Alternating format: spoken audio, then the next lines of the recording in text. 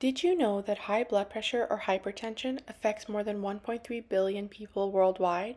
There are traditional blood pressure medications that work well, but many patients have resistant hypertension where multi-drug treatment plans have failed in reducing their blood pressure. This is why there's always a need for new hypertension medication. Hypertension occurs with thickening of the tunica media layer of the vessel that has lots of smooth muscle cells, and functional changes like increased contraction and impaired relaxation.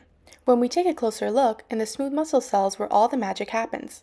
You see, when the potassium channel is activated, positive potassium ions leak out of the cell, changing the membrane potential and inactivating calcium channels, which prevents contraction. This process is impaired in hypertension.